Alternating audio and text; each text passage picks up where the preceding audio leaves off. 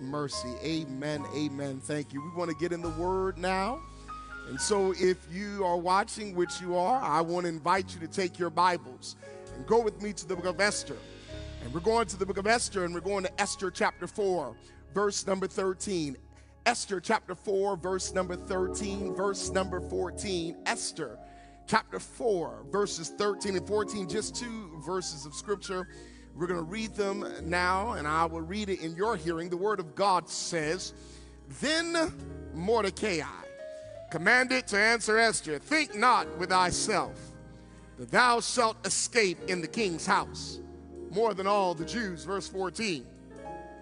For if thou altogether holdest thy peace at this time, then shall their enlargement and deliverance arise to the Jews from another place. But thou and thy father's house shall be destroyed. And who knoweth whether thou art come to the kingdom for such a time as this? And that's what we'll tag this sermon today. For such a time as this. We're praying, God, we thank you. We're grateful for the music that has inspired us today and the reminder that we must praise you for your grace and your mercy. We thank you for the conversation we've had today with our special guests. We thank you for all that has been said and done, our worship and giving, our worship and prayer. But Lord, we need a word from you right now. So speak to your people. Speak through the computer airwaves. Speak through the internet. Speak through smartphones. Speak through the television broadcast. May your people not see me, but see thee living and working through me. Forgive me of my sins. And Lord, as we always say, when we get to the appeal, just, Lord, show up and show out. Show up and show out and prick someone's heart today, that they might surrender and give their life to you. Not I, but Christ. Be seen, be felt, be heard. We praise you and we thank you, begging for forgiveness of sin. It's in Jesus' name we pray. Amen and amen. For such a time as this. Many people read the Bible, and when they read the Bible, they read the stories of amazing men. Noah and Moses, Abraham and Isaac, Jacob and Joseph, Elijah and Elisha, David and Solomon, Peter, James, and John, the Apostle Paul, and Jesus, the Christ himself. But today, let me be clear that the Bible also has lots of stories of incredible women, too. I wish I had a witness in this place. Strong and brave women who led armies and challenged kings. Prophetic women who heard and obeyed the voice of God. Wise women who made difficult decisions and led the people back to God. Loyal women who stayed faithful to God even when their situations seemed perilous. Women who did the right thing no matter what anyone else did, but changed the course of history forever. And so on this Sabbath, let me begin by saying, don't forget the women. Don't think that we made it where we are as men, as a church, as a community, as a people without women. Show me a Franklin Delano Roosevelt, and I'll show you an Anne Eleanor Roosevelt. Show me a Bill Clinton, and I'll show you a Hillary Clinton. Show me a Warren Christopher, and I'll show you a Madeleine Albright.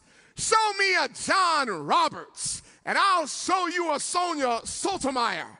Show me a Chuck Schumer, and I'll show you an Elizabeth Warren. Show me a Jeff Bezos, and I'll show you a Mackenzie Scott. Show me a Ted Wilson, and I'll show you a Sandra Roberts. Show me a John Bradshaw, and I'll show you an Elizabeth Talbot. And it's not just our cousins, but we've got some strong black women too. Show me a Barack Obama, and I'll show you a Michelle Obama. Show me a Colin Powell, and I'll show you a Kamala Harris. Show me a Martin Luther King, and I'll show you a Harriet Tubman. Show me a Hakeem Jeffries, and I'll show you a Sheila Jackson Lee. Show me a Stephen Reed, and I'll show you a Keisha Lance Bottoms. Show me a Raphael Warnock, and I'll show you a Stacey Abrams. Show me a Robert Smith, and I'll show you an Oprah Winfrey. Show me a Tyler Perry, and I'll show you a Shonda Rhimes. Show me a Billy D. Williams, and I'll show you a Cicely Tyson. Show me a Lester Holt, and I'll show you a Joy Reid. Show me a LeBron James, and I'll show you a Candace Parker. Show me an Alex Bryant, and I'll show you a Brenda Billinger. Show me a Seth Bardou, and I'll show you a Sonia Moxie Creighton. Show me a Vandion Griffith, and I'll show you a Kimberly Mann. Show me a Leslie Pollard, and I'll show you a Prudence Pollard. Show me a Carlton Byrd, and I'll show you a Danielle Byrd. Don't get it twisted. Women are more than just child bearers, child nurturers, food preparers, or homemakers. Women are leaders, preachers, teachers, presidents, professors, doctors, dentists, accountants, attorneys, judges, pharmacists, senators, congresswomen, mayors, mothers, and wives, all wrapped up in one. In my profession, we've got a lot of people who want to limit the calling and anointing on women. But if God has called them to preach, let them preach. If God has called them to pastor, let them pastor. Joel 2:28 says, and it shall come to pass afterward that I will pour out all my spirit on all flesh, not some flesh, but all flesh. Your sons and your daughters shall prophesy. Your old men shall dream dreams, and your young men shall see visions. Praise God for women. I said praise God for women today, because women play a vital role in Scripture as well. All throughout history, God has placed women in specific places for such a time as this. One example of this is Esther, Queen Esther. Now it's interesting, my friends, that out of all the 66 books in the Bible, only 2, Esther and Ruth, are named after women. But somebody knows it's not always about the quantity, it's about the quality. I wish I had somebody in this place. So while there are only 2 books named after women in the Bible, women are all throughout the Bible. I want to be clear with any biblical misogynists out there that just because only 2 biblical books are named after women doesn't mean that women are to be less than or inferior to men. Because in the Bible, there are 2 books, Esther and Song of Solomon, that never mention the name of God in them. But that doesn't mean that God is less than or inferior just because the name of God is not mentioned in Esther or Song of Solomon. Nor does it mean that God is not all throughout these books. Because if you read the book of Esther carefully, in the book of Esther, any reader with some level of discernment, comprehension, and understanding recognizes that God is the main character in this book. In fact, in the book of Esther, God is putting himself on display even though he is unnamed.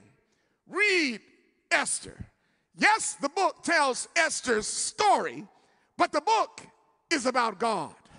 God's awesome power, God's miraculous movements, God's mind-blowing mercy, God's divine deliverance, God's astounding actions. Don't get it twisted today. The book of Esther is about God. But to understand this book about God, you have to first understand the context surrounding Esther's story. As lovers of prophecy, a prophetic church we are, you will remember the great image King Nebuchadnezzar saw in Daniel chapter 2. The head was of gold, the breasts and arms were of silver, the belly and thighs were of brass, the legs were of iron, and the feet were a mix of iron and clay. Each metal, you will remember, represented a different kingdom that would rule the world at a specific time. The head of gold represented Babylon. The breasts and arms of silver represented Medo-Persia. The belly and thighs represented Greece. The leg of iron represented Rome. And the feet of iron and clay represented the 10 divided kingdoms of the earth. The interpretation, you will remember, was that the world would be globally dominated first by Babylon, then by Medo-Persia, then by Greece, then by Rome, and then by the remaining 10 divided kingdoms. The context of the book of Esther begins during the time of dominance by Medo-Persia. Medo-Persia had conquered Babylon in roughly 538 BC. And they settled into domination of the world for a little over 200 years before they were replaced by the Greeks, who later were replaced, remember, by the Romans. Now, initially, the Medo-Persians under King Darius had conquered Greece back in 550 BC. But later, Darius's armies were defeated by Greece at the famous Battle of Marathon in 490 BC. Mad that he and his armies were defeated by the Greeks, history says that Darius was determined to get back at his Greek enemies. So what does he do? He's going to go back and make the Greeks pay for winning the battle at Marathon. That famous battle where a man ran 26 miles, which is where we get the distance of modern day marathons. I wish somebody would appreciate that history today. Hallelujah. Darius wants to get back at the Greeks. But before he's able to get back at the Greeks, history says he dies. And so his son, Xerxes, takes over. Xerxes, trying to finish what his daddy started, gets 250,000 Persians together to fight. They reach Athens in Greece, but the Greeks ultimately beat Xerxes and the Persians. Remember, this is in harmony with Daniel 2, because just like the Persians defeated the Babylonians, the Greeks would ultimately defeat the Persians, because remember, head of gold, Babylon, breast and arms of silver, Medo-Persia, and belly and thighs of brass, Greece.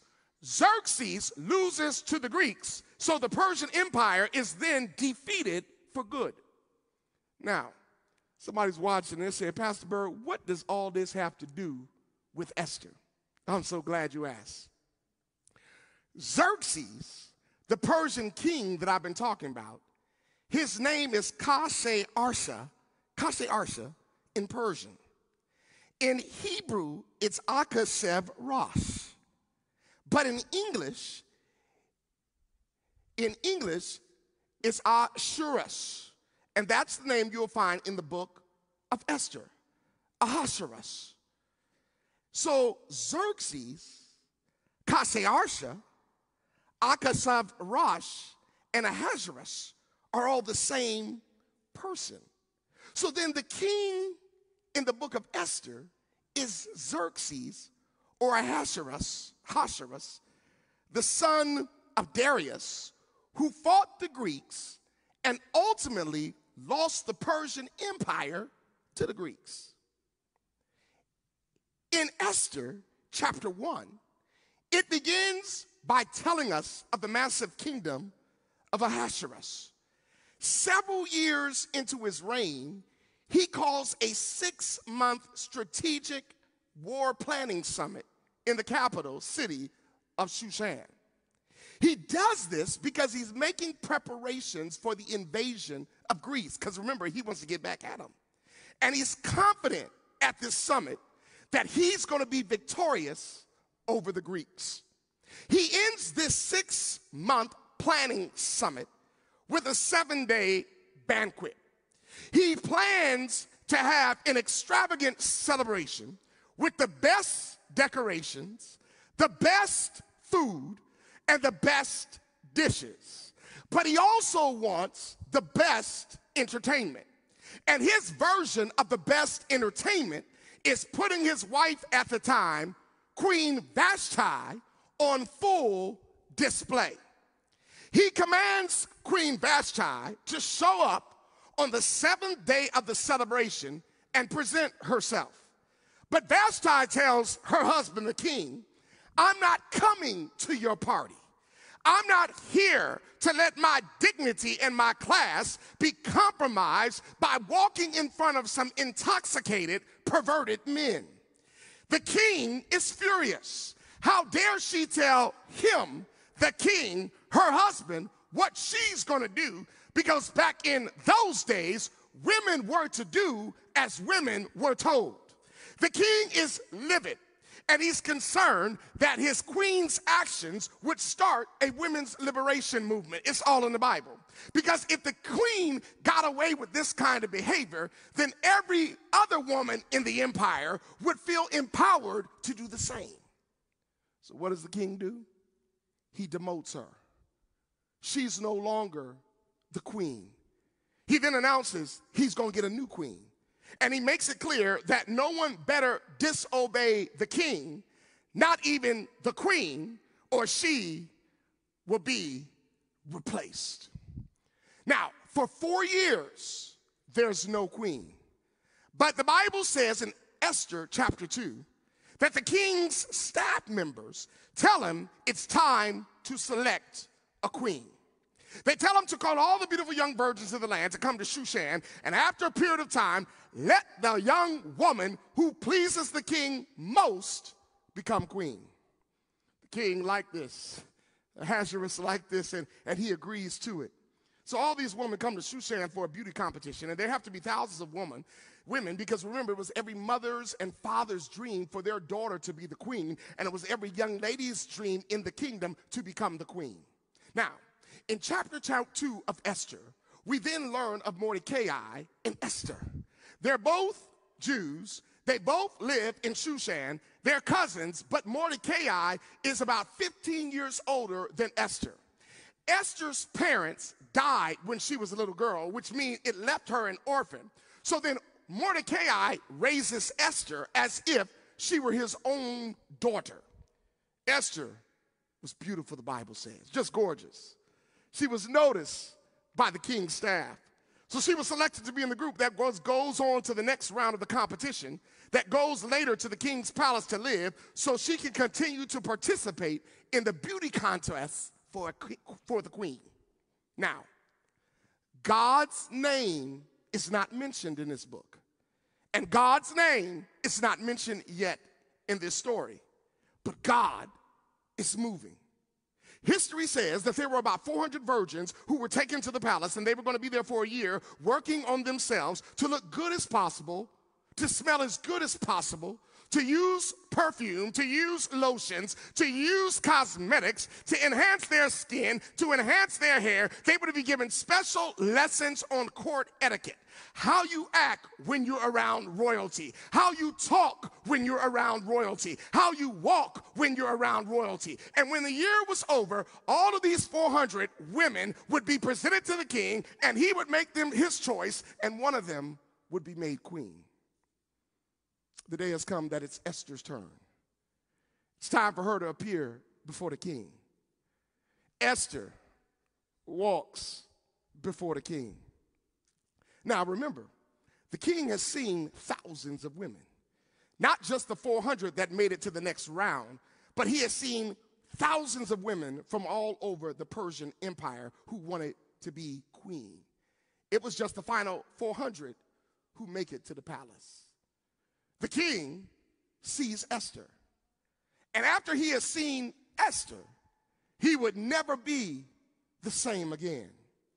He's wooed by her beauty, smitten by her charm, taken by her grace. She's fine, and she's the one. He selects Esther to be his queen. Now, I need you to understand, friends, what's going on here. Esther, a Jewish orphan, Esther, not a Persian, is elevated to the highest position that any woman could have in the entire world at that time. Again, God's name is not mentioned, but God is moving. Mordecai tells her to keep her Jewishness a secret because there was a lot of prejudice in the Persian Empire, just like there's a lot of prejudice in the world today. People mad in America because we have a black woman as the vice president of the United States. She hasn't done anything wrong. She hasn't been in her position even for 2 months. The only thing that's wrong for some people is she's the wrong color. But she can't do anything about that because God made her who she is. She's been made in the image of God, in the likeness of God. She's black, she's classy, she's charming, she's articulate, she's smart, she's beautiful, and she's a woman. Esther is Jewish. She's classy, she's charming, she's articulate, she's smart, she's beautiful, and she's a woman. Esther is crowned king, but because he's concerned about his cousin, who he has raised as his daughter, Mordecai hangs around the palace. Mordecai hangs around the palace because he's raised Esther as his child, and he doesn't want anybody messing with his child. I can relate. I have 3 daughters. To talk about me, to mess with me, to mistreat me is one thing. But when you talk about my daughters, mess with my daughters, mistreat my daughters, we're going to have some problems. I wish I had a witness in this place. Mordecai hangs around the palace to get whatever word he can from Esther and about Esther. And while he's hanging around the palace, he learns that 2 of the king's doorkeepers, Bigthan and Teresh are their names, that they plan to assassinate the king. Because these were royal officials who guarded the king's private quarters, they had access to the king and could kill him, which reminds me, it's not always those on the outside you gotta watch, but sometimes it's the ones on the inside that you gotta keep your eyes on. I wish somebody knew what I was talking about. Remember, friends, on January 6th, the attack on the United States Capitol didn't come from the outside. It came from the inside. It wasn't international terrorists. It was domestic terrorists. It wasn't one political party trying to kill persons of the other political party. It was people in the same political party trying to kill one of their own in their own political party. I wish I had time. Mordecai hears of Bigthan and Teresh's plan. He tells Esther. Esther tells the king. When the matter is investigated, it's true. Bigthan and Teresh are then hung on the gallows. Mordecai's actions are written in the royal record because loyalty needed to be rewarded just as much as disloyalty needed to be punished. Again, God's name's not mentioned, but God is moving. We're now in chapter 3. And we meet a man by the name of Haman. Haman is a Persian. Haman is on the king's staff.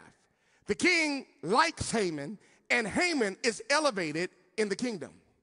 But there's bad blood between Haman and Mordecai. Haman is an Agagite, and Mordecai is a Jew. And there's bad blood between the two, going back 1,000 years in their history to Israel's exile or exodus from Egypt.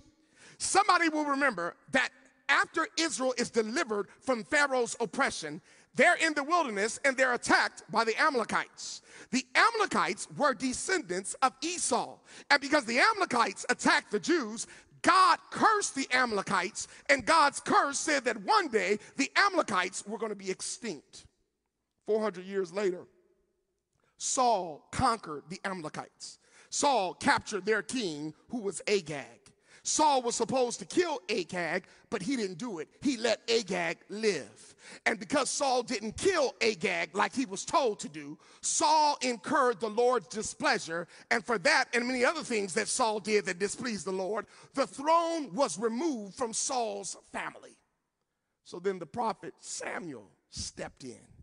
The Bible says that Samuel hacked Agag to death in pieces. Hacked him to death in pieces. Haman was a descendant of Agag. Almost 1,000 years had passed since the curse. Hundreds of years had passed since the hacking of Agag. But Haman knew his family history. He knew it was a Jewish prophet, Samuel, who had hacked and killed his royal ancestor. Mordecai was a Jew. To make matters worse, Mordecai was a descendant of Kish. Kish was from the tribe of Benjamin. Benjamin was from the tribe or family and line of Saul. Both Haman and Mordecai knew their history, and so there was beef between the descendants of Saul and the descendants of Agag, and both Haman and Mordecai had not forgotten. Now, because of Haman standing in the royal palace, when he walked in, everybody bowed down. But Mordecai didn't bow. He didn't bow because he couldn't stand Haman. This made Haman's blood boil.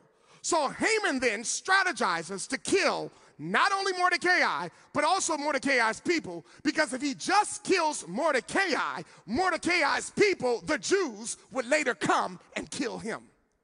So Haman goes to the Persian astrologers and magicians and tells them to come up with a day where they can execute the genocide of the Jews. They give him a date.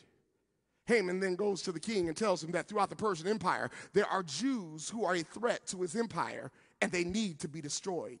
The king thinks it's a great idea, and he gives Haman his seal stamp so Haman can authorize the genocide of all the Jews in the Persian Empire.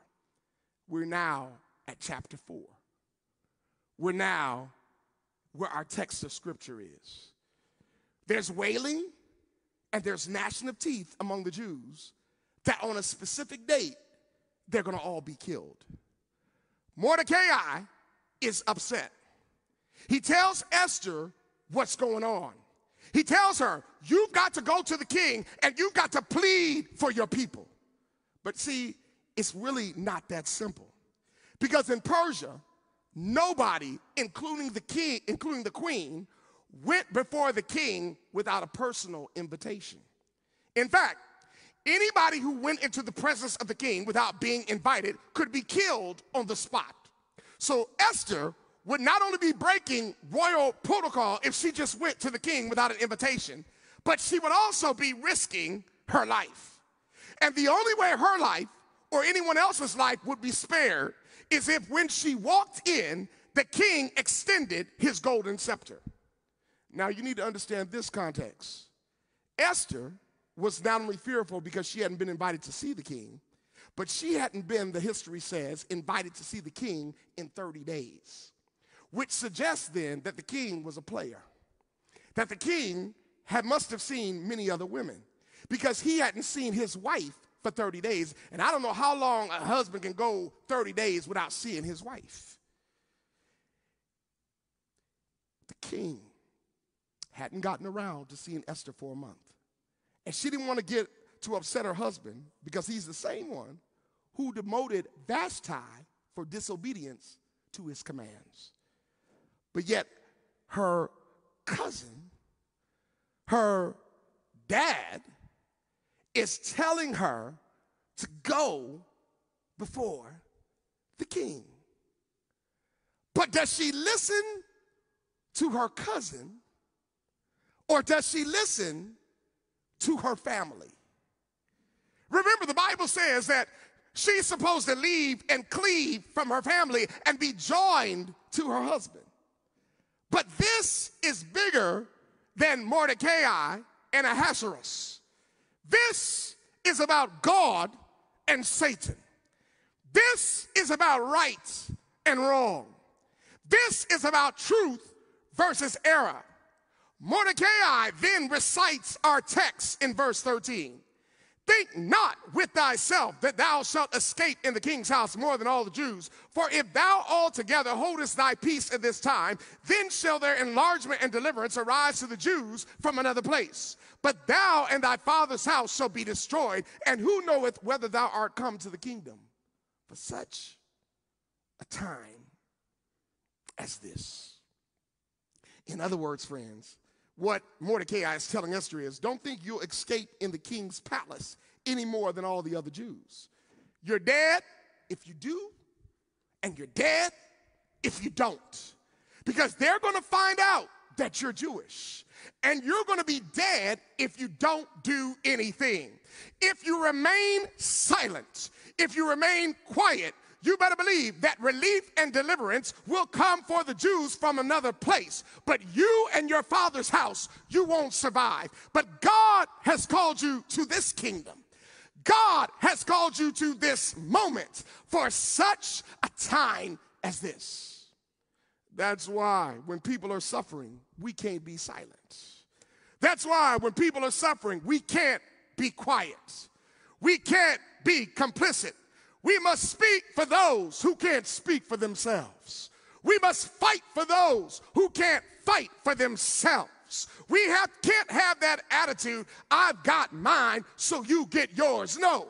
People are asking me all the time, why are you always speaking up so much for people? Why are you always speaking against racism? You better be quiet. You're going to forfeit your future. You've got a bright career, a bright future ahead of you. Just be quiet. Things will work themselves out. And the sad thing is, this is some of our people telling me this. But I tell them, God has called me to speak up. God has called me to help. So even if the corporate church doesn't go to Houston, I'm going to Houston. Even if the church doesn't go to Jackson, I'm going to Jackson. Even if the church does not march in downtown Huntsville, I'm going to march in Huntsville because the Lord has called me for such a time as this to speak up for what's right, to speak against injustices against my people and all people. So let the chips fall where they may. But I'm going to do what's right because it's right. And besides that, if I don't do it, they're going to get us all anyway.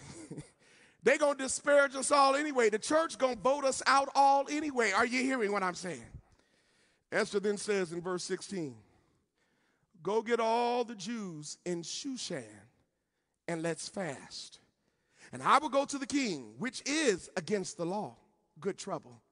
And if I perish, I perish.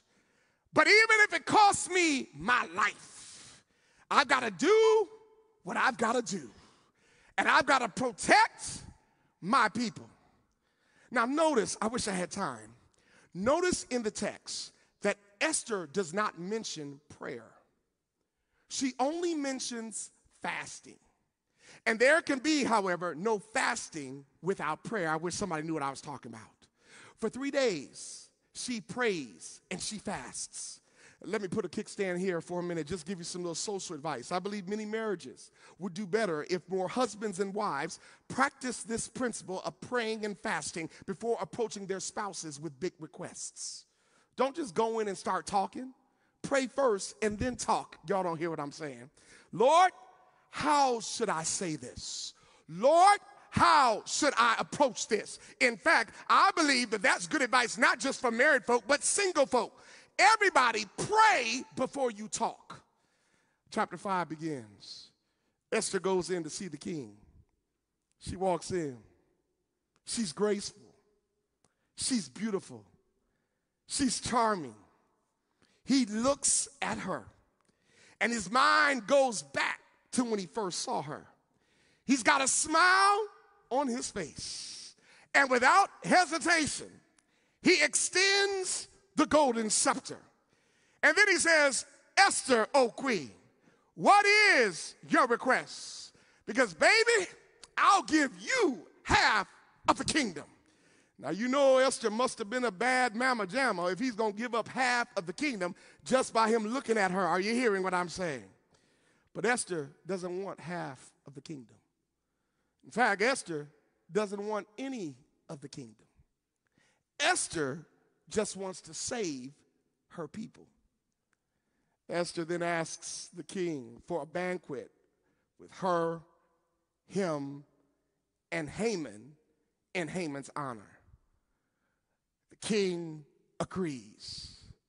At this banquet, the first banquet, the king asks Esther what she wants, but the timing isn't right. And that's what some of us have to realize sometimes, that our timing is not God's timing. God's timing is the best timing.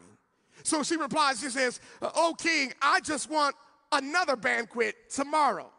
I want another banquet tomorrow with you, with me, and Haman again in Haman's honor." But Esther, the king says, we're already at a banquet. We're already here together. Why do we have to do this again tomorrow? God's name is not mentioned, but God is moving. Haman is loving this. 2 banquets on consecutive days in his honor. Haman's feeling good about himself. He heads home, but on the way out of the palace, he sees his rival. He sees his nemesis. He sees Mordecai. And just the sight of Mordecai gets his blood boiling. He's had enough of Mordecai. And so he decides that he's going to kill Mordecai. The Bible says he erects some gallows and decides he's going to hang and execute Mordecai the next day. Haman goes to sleep that night. He sleeps soundly because he's dreaming about how he's going to kill Mordecai the next day. Now, back at the palace, and we're in chapter 6, the king is in his bed just like Haman is in his bed. But the difference between the king and Haman is Haman can sleep, but the king can't sleep. The king is tossing, the king is turning, and we don't know what the cause of the king's insomnia is, but the king then does a strange thing. The king tells his staff to go get the royal records and read them to him. And maybe he says do this because reading the royal records would help put him to sleep. Again, God's name is not mentioned, but God is moving. Because remember, friends, it was put in the royal records 5 years earlier how Mordecai was the one who exposed the assassination attempt on the king. When the king starts reading the royal records, he reads how Mordecai saved his life. He all of a sudden gets up and says, "What honor or dignity has been bestowed on Mordecai for saving my life?" The king's servants answer, "Nothing." The king wants to change that now. The king wants to rectify that now. God's name is not mentioned, but God is moving. The next morning, Haman wakes up. He gets dressed. He goes to the palace for work. And he goes to the king to ask the king to authorize the hanging of Mordecai that he's built these gallows for already. But before he can ask the king for permission to hang Mordecai, the king then asks him, "What do I do for a man that I want to honor?" Now, Haman thinks the king is talking about him, but the king is really talking about Mordecai. So Haman answers and says, "Give him the best robe and let him ride on the king's horses." Again, God's name is not mentioned, but God is moving. The king then tells Haman, good idea. You go and hurry up and get the robe and the horse that you suggested and give it to Mordecai and leave nothing undone for what you have spoken. Haman, thinking it's for him, it's for his arch rival. Haman then leads the parade for the very man he wants to kill. Somebody knows late in the midnight hour, God will turn that thing around, that he will work it out in your favor. After the parade, Haman goes home to his wife and family. He thinks he's going to get some sympathy from them, but he doesn't get it. In fact, his wife and his friends tell him, you're the one that's going to die. The Jewish man you're trying to kill is being honored by the king. Haman goes back to the palace for a second banquet. He sits down at the king's table for another surprise. The king asks the queen Esther, Esther, what do you want? The timing is now right. The table is now set. At this second banquet, Esther doesn't hesitate. We're now in chapter 6. Esther responds, please, O king, spare me and spare my people. We've been sold to be destroyed and killed. The king looks at his wife and he says, who's threatening the queen's life? Who is he? Where is he? Now Haman is sitting there sweating.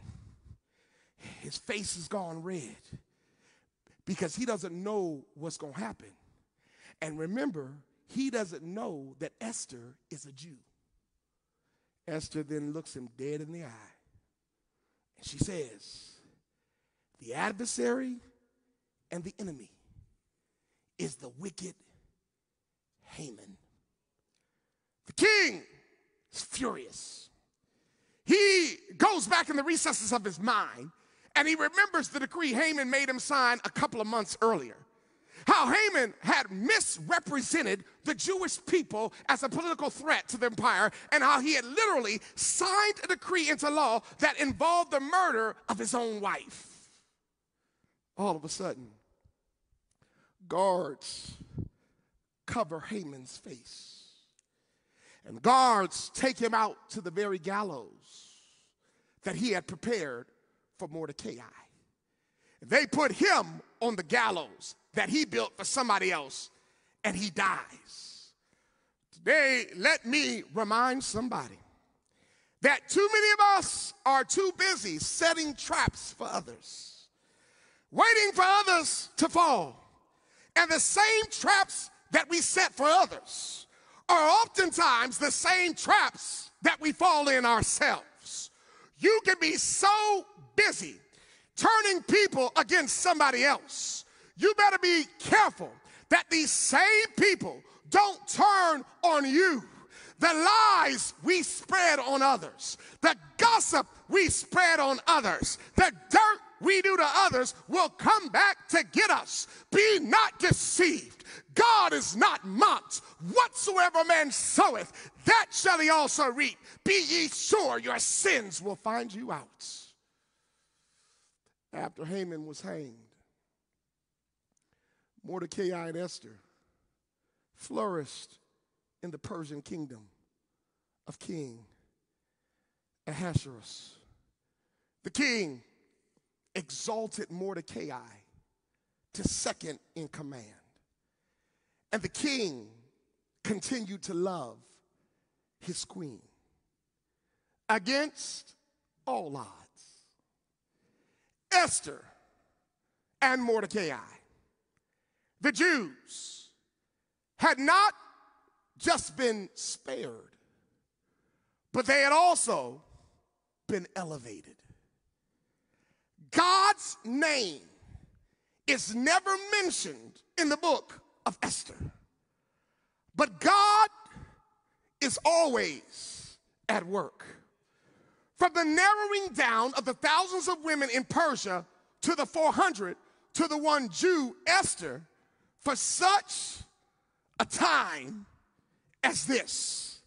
To Mordecai being in the right place at the right time where he could hear of the assassination attempt on the king for such a time as this. To the king being unable to sleep that night and deciding to read the royal record. And out of all the things that could have been read to him, what is read has to do with Mordecai being unrewarded for such a time as this. To Esther waiting the second time at the second banquet to tell the king of Haman's plan for such a time as this. Friends, God's name is not mentioned in the book of Esther, but God is everywhere. And these are not coincidences. These are not happenstances. This is not random. But I believe that I've got a witness watching right now who knows there is a designer, there is a coordinator, there is an architect, there is a power behind all of this. And that's a word for somebody.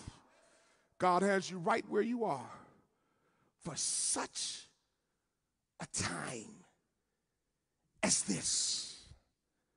I don't care who you are today.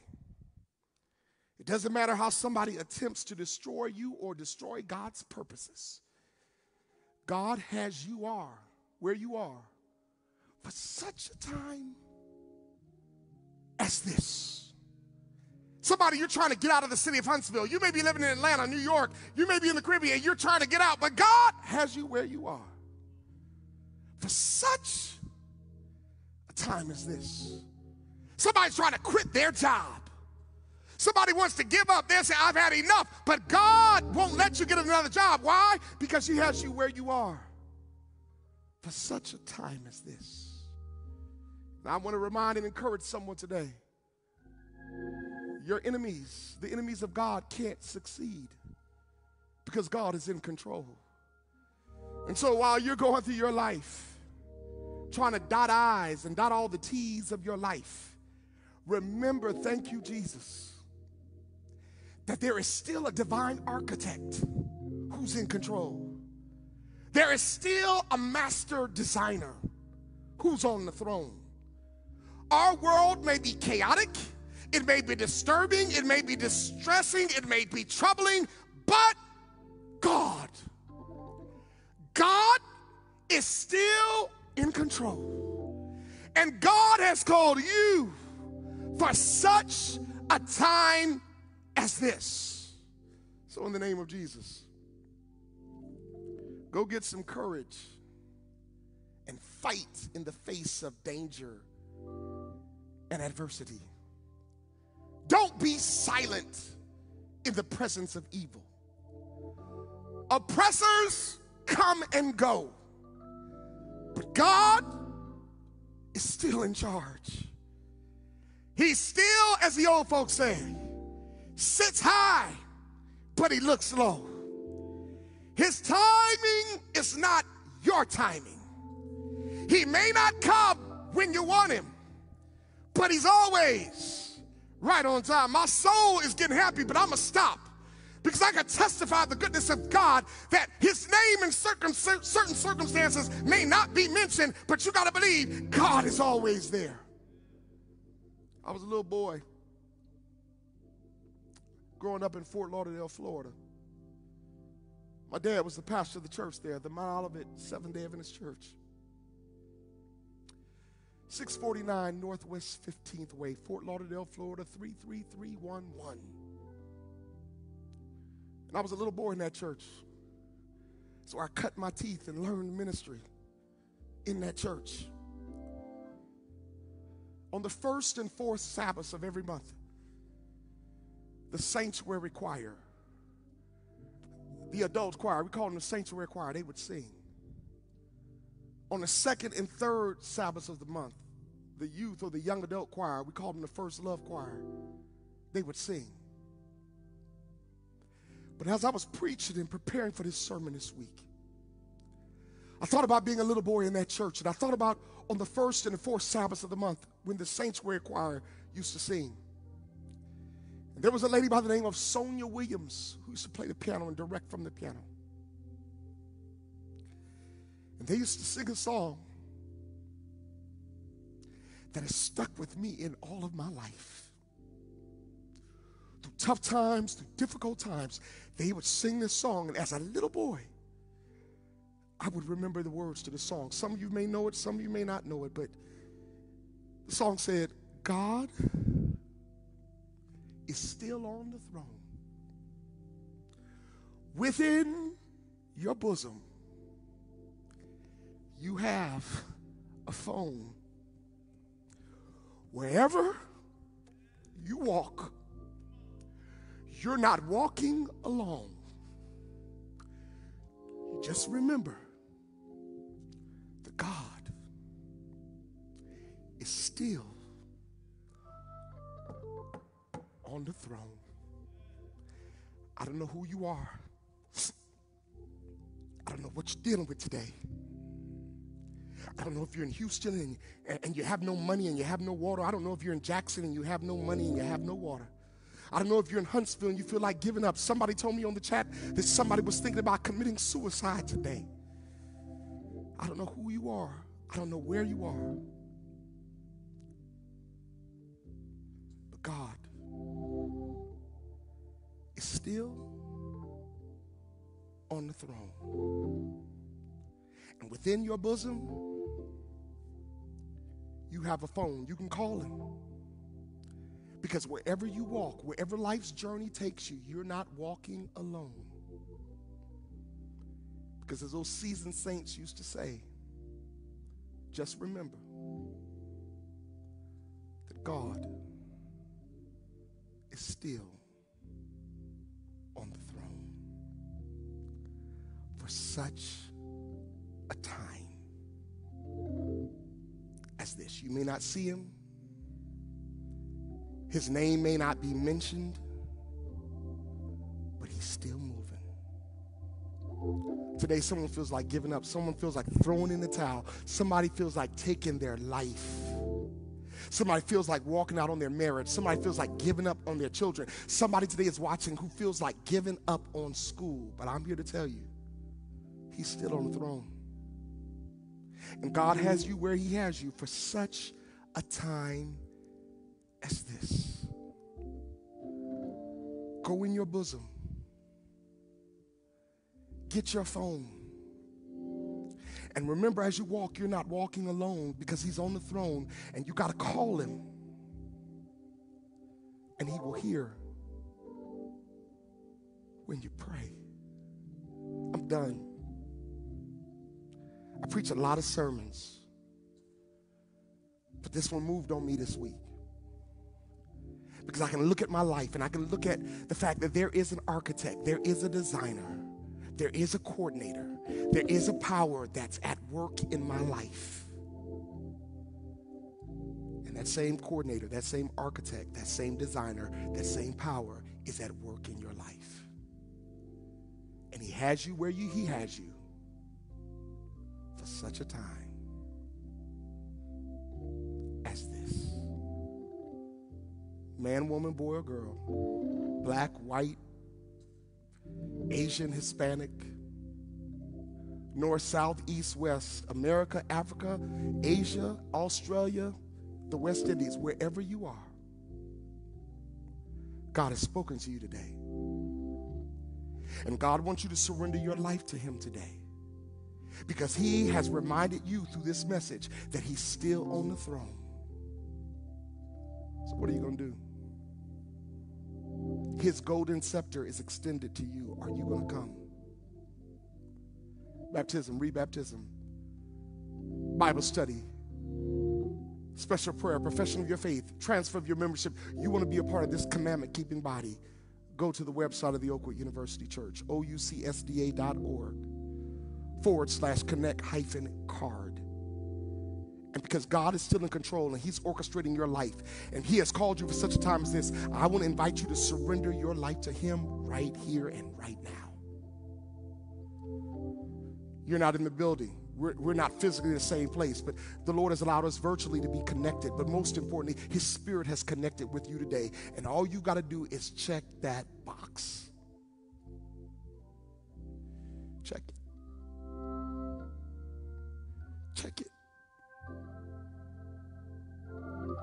all things are working out for your good. If he said he'll do it, you got to believe he's going to do it. Click that box today. You may not ever have another opportunity to do it. While you can yet do it, I invite you to do it today. Father, we thank you. Lord, we praise you. We bless your name. Thank you that you have us where you have us, that you've called us for such a time as this. And Father, though sometimes we may not see you, we have to be reminded every now and then, like we have been today, that you're still here, that you're still the designer. You're still the coordinator. You're still the architect. You're still the power that works in us. So Lord, I pray right now in the name of Jesus that your people surrender to your voice. Esther stood for her people. She didn't know what was going to happen, but in faith, she stood for her people. Because it was not just her people, it was your people, oh God. And so I pray today that you would protect your people, and that as your people standing for you, oh Lord, that you would undergird them with the power of your Holy Spirit. Break chains today. Pull down strongholds today. And do it. Because, Lord, we're going to stand for you for such a time as this. Thank you for hearing this prayer. Thank you for answering this prayer. In the name of Jesus. Amen. And amen. May God bless you today. You're still alive. You still have a job. You still have a family, because it's all according to God's plan. And he has you where he has you for such a time as this. You may not see him, but God is still moving. He's moving in your life, and he's moving in the affairs of your life. May God continue to bless you. May God continue to be with you. Thank you for tuning in to the worship experience. The Oakwood University Church today. We pray, we hope that you have been blessed today. I want to remind you to stand by and stay by for our children's ministries, Oaktown, with Pastor Raphael and his team.